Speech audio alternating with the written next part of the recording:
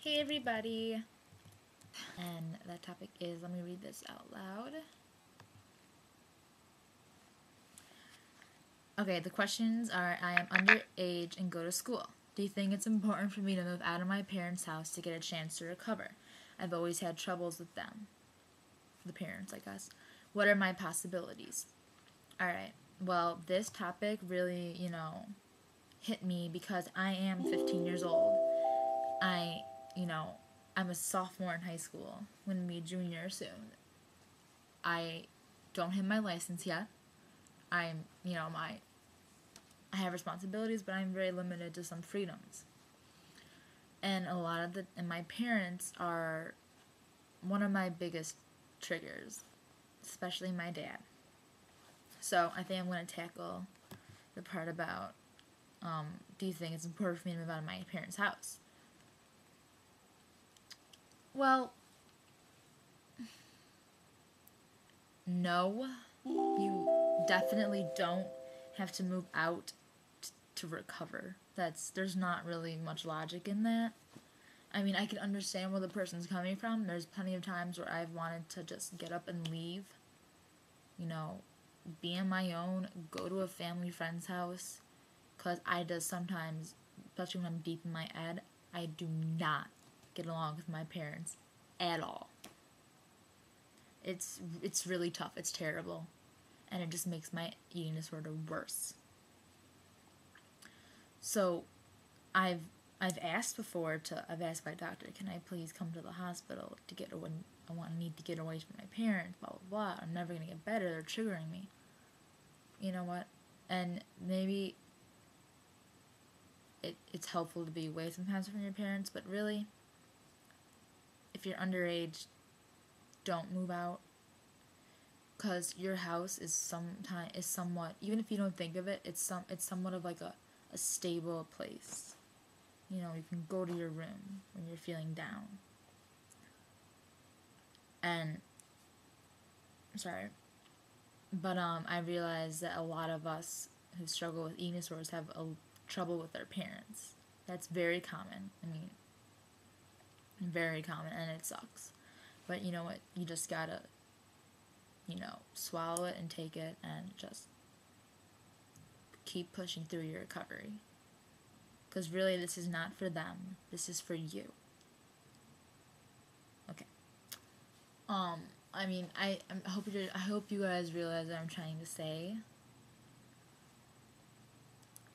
I mean, there was a time when I literally had bags packed to leave my house and not come back. But I'm still here a year later, and I am happy with it. I'm glad I never acted on those thoughts, because really this is, recovery happens at home. For some people that could be different, but recovery really does happen at home. It's where you are, and it's where you're going to sleep at night, and you're going to eat most of your meals. So yeah. And then there's, let's see, I kind of went over this, what are your possibilities?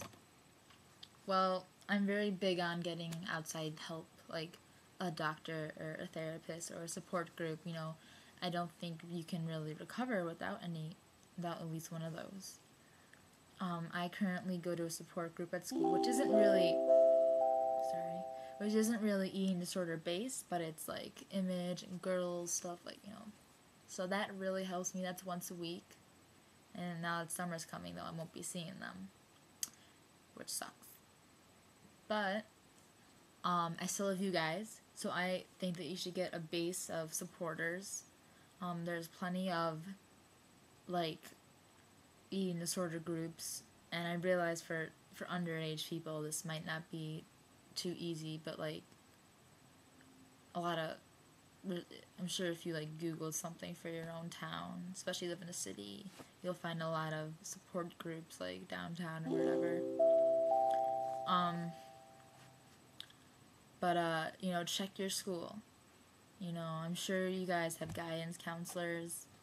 ones and people in high school and older. I'm sure you guys have guidance counselors. I'm sure there's some sort of support group at your school that you might not know of, or maybe someone your counselor can refer to you a place, and it can be a place that your parents don't know about. Let's see, but I really think possibilities are that if you're staying at home, which you should be doing, are what I just mentioned, and if you are part of an outpatient place, take advantage of that. Make sure if your therapist does not give you their work number or their email or something, you have to ask them for it, because those things can become insanely helpful. I have my doctor's work number and pager and all that crap. Well, actually, that's all I have. But it's helped me. It's come in handy so many times. And they're on your side. Remember that. Just because they want you to recover does not mean they're against you. I know at times it thinks that, but it's not true. Sorry. So they're for you. They want to help you. Go to them. So what have we learned? Do not leave the house if you're underage. There are some cases where I'm sure there's always some exception. But even if your relationship with your parents isn't exactly great, mine isn't, but yet here I am doing a lot better in recovery than I was even just a year ago. And I'm 15. It's kind of amazing. You always think as a teenager that you don't really have that much freedom, but really you have more than you think.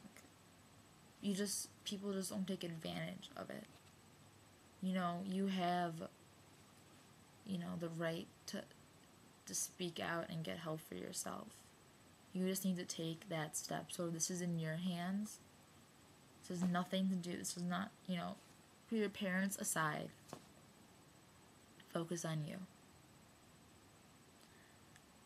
So, I think I covered that question. I hope, once again, responses and everything, completely. I'd love to hear your responses.